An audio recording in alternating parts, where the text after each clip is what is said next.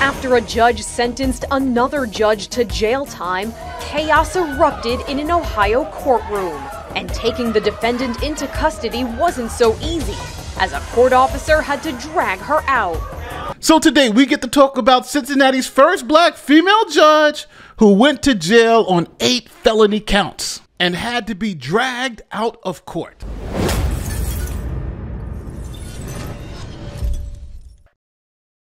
This is former Judge Tracy Hunter. Now, Judge Hunter received her Juris Doctorate from the University of Cincinnati College of Law. Now, Judge Hunter felt she had a higher calling and ran for juvenile court judge in Cincinnati, Ohio, winning by 71 votes, becoming the first woman and first African-American to hold that position. Now, even though Tracy Hunter had no experience being a judge, she jumped in both feet first, trying to make major changes to the juvenile justice system there in Cincinnati. Then controversy hit because the judge started doing some really insane things. Like, for instance, the judge didn't like the prosecutor's office. So the judge decided to have mini trials where the judge herself would be both judge and prosecutor, and then have a trial about whether the prosecutor in the case should be sent to jail on contempt charges. I apologize for what happened yesterday. It's not the intention of this court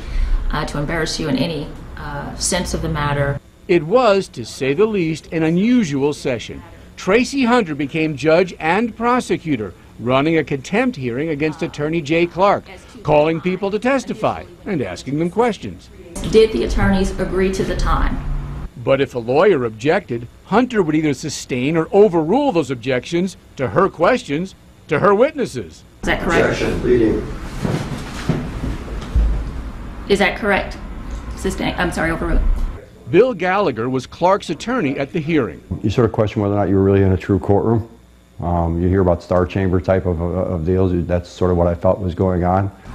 Did Your Honor, Judge Tracy Hunter, tell you what to say at today's proceedings? You weren't sure what witness was going to come next. You weren't sure what was going to be done next, and who do you turn to for help if the judge is the one that's conducting the hearing and calling the witnesses and making all the decisions. What do you recall? We're going to object. That calls for hearsay. Statements made outside of the presence of this court being offered for the truth of the matter asserted. Okay, thank you. Overruled. This saga involving attorney Jay Clark is one of Tracy Hunter's many controversies, one the public has not seen yet. Now, even though Judge Hunter was an attorney, she didn't have any courtroom experience. So now you have a person who has no courtroom experience now in charge of running a courtroom. Tracy Hunter is certainly under the microscope. I've spoken with a lot of attorneys and courtroom observers who believe that Hunter may indeed have been well intended before her surprise election, but she had limited courtroom experience, and now she's in over her head. Instead of asking for help, she's lashing out at her critics. Now, because of this lack of experience, Judge Hunter found herself in many controversies right after she got sworn into being a judge. The manner in which she came to the bench may make her feel that everyone is against her. And they were at the beginning. But once on the bench, the judge found herself the center of concern. Hunter has been named in at least 24 lawsuits or complaints, most filed by the Public Defender's Office, saying she unnecessarily delayed decisions in about 20 cases, potentially leaving children in limbo over custody or adoption. She's been sued by news media outlets over courtroom and document access, and allegations of backdating case filings are being investigated by a special prosecutor. Now, because Judge Hunter was over her head, she began having panic attacks and had to be taken to the hospital because she couldn't handle the pressure of being a judge. Only not on your side was there when Judge Tracy Hunter was taken from the Hamilton County Juvenile Court building this afternoon by Cincinnati Fire Department paramedics. The incident report says she passed out on the 12th floor of the building. It's similar to another situation on November 23rd when she was rushed to a hospital for what was said to be a panic attack. Through it all, the judge and her supporters have maintained she's been unfairly treated and treated differently than other judges. That's right. The first black female judge is saying she's being treated differently because she's a black female judge. Now, because the controversy became so overwhelming, the judge started trying to cover up her mistakes. Now, one of the ways she tried to do that was backdating cases. This is what she did. As for the allegation of backdating of court case documents, Hunter calls those frivolous and unmerited allegations, which are part of an attack and harassment against her by the prosecutor's office. But Local 12 News has learned of another allegation of backdating, this one involving a phone message. An internal memo from the prosecutor's office sent to the special prosecutor details a voicemail left by Judge Hunter's staff for Attorney Jay Clark regarding a different hearing. The memo states, the caller attempts to deceive Mr. Clark about the date the call was made. The answering machine time-called function exposes this act of dishonesty. Here's part of the call telling Clark his client will be on Judge Hunter's docket at 9 a.m. on Tuesday morning, the 20th of August. And in a juvenile court entry, Judge Hunter says Clark failed to appear despite several attempts by court personnel to contact him. Bailiff left message 8/19/2013 on voicemail. But Clark says this was the answering machine's record. Message recorded on August 21st at 8:40 a.m. I think that kind of speaks for itself. I think it suggests there's a serious problem in her courtroom. So understand what the judge was doing. She was scheduling hearings on August 20th in this case. And then on August 21st, she would call litigants and tell them, hey, you have to be in court on August 20th, the day before. And then the judge would penalize you for not being in court, even though they had not told you you had to be in court that day. Matter of fact, they only told you days later. So the prosecutor's office said, Judge, you are forging documents in the courtroom. You've committed a crime. And they decided to indict the judge. Ridiculous allegations. Recently, the prosecutor says, she's committed a crime.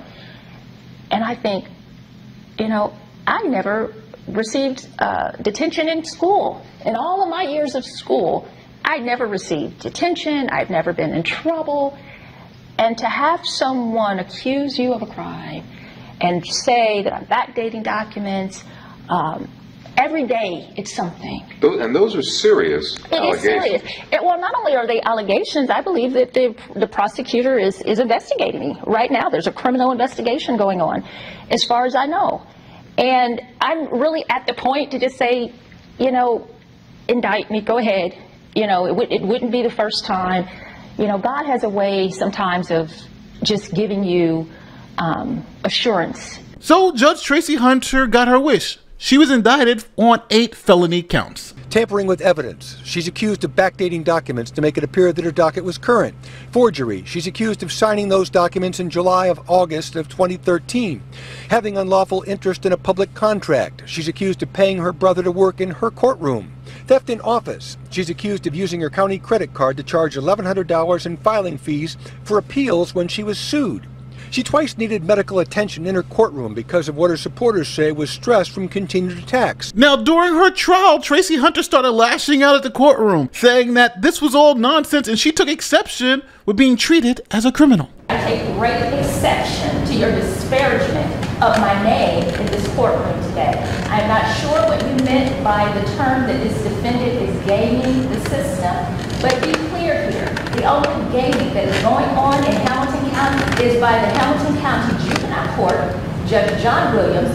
I think you get it now. And it kept going. The judge tried to stop her, but it didn't work. Hunter just kept chiming in, demanding to be heard. Hunter is accused of several felonies, including tampering and theft. She could be sentenced to 13 years in prison. Now, this case was pretty simple because it was essentially a paper case. You had all the electronic data and all the paperwork showing that things were backdated. So the jury found Tracy Hunter guilty on 1 felony count, but deadlocked on the other 8.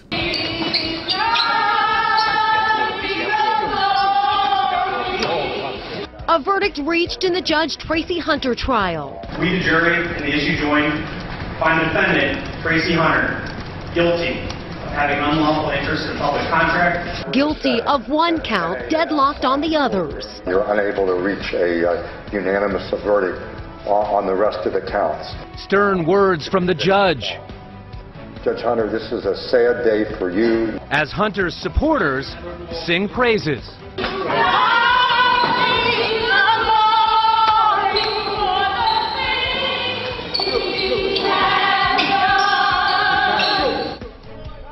Judge Tracy Hunter could be probation, possibly time behind bars. after a jury found her guilty of 1 felony count. Now, because of the criminal conviction, Judge Hunter was removed from the bench and her law license was suspended. Now, Ohio Supreme Court suspended Hunter with pay after she was indicted back in January. But now, with a felony conviction on her record, her suspension becomes unpaid. And of course, the state's high court now expected to begin proceedings that could ultimately lead to the end of Tracy Hunter's legal career. So now Judge Hunter has been found guilty of a felony and now has to be sentenced. So here is what happened at her sentencing. I gave her an opportunity to speak and that was turned down. It's not being offered now. Please have a seat.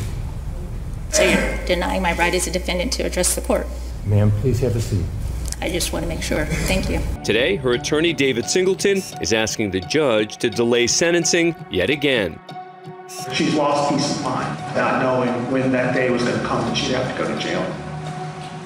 That's a lot for one person to have on her shoulders. Judge Patrick Dinkelacker has heard the request and is ready to announce Hunter's sentence. But first, he has a message for those self-described registered voters who sent dozens of postcards to his home, asking him not to send Hunter to jail. The attempt was to intimidate me in any way. That has flat out failed. Okay? I will never, ever, ever bow to that type of pressure, veiled threats, vicious comments, lies about me, or anything else. Then everyone in the crowded courtroom anxiously awaits Judge Dinkelacker's decision. Number 1, you pay the cost of these proceedings. Number 2, you are to not violate any laws. And number 3, you are to do 6 months in the Hamilton County Justice Center, credit 1 day. Mr. or Ms. Deputy can take her away.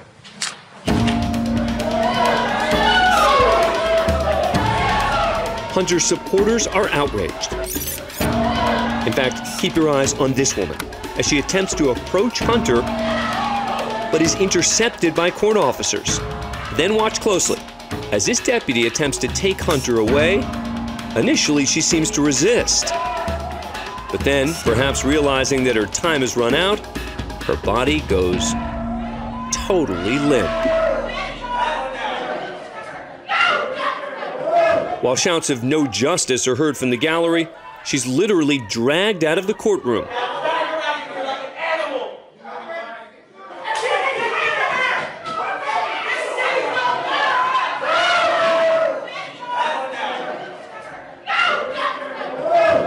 Hunter eventually begins serving the 6 months at the Hamilton County Justice Center, but she's released early, serving just under 3 months based on her participation in a court-authorized work detail. So now you may think the story is over, but this entitled former judge wants to still practice law. So she is asking the Supreme Court to allow her to continue to practice law and reinstate her law license. Now, the final chapter of this case, which began in 2014, could come this week as Tracy Hunter heads to Columbus tomorrow in a bid to continue practicing law after her felony conviction. Tracy Hunter is scheduled to appear Tuesday morning before the Ohio Board of Professional Conduct. That's the agency that handles discipline of lawyers and judges in the state, where she will argue to resume practicing law. Following her conviction, the Ohio Supreme Court suspended Hunter's law license indefinitely, and Tuesday's hearing is the final step in that process. Her lawyer declined comment Monday, as did the state's disciplinary council.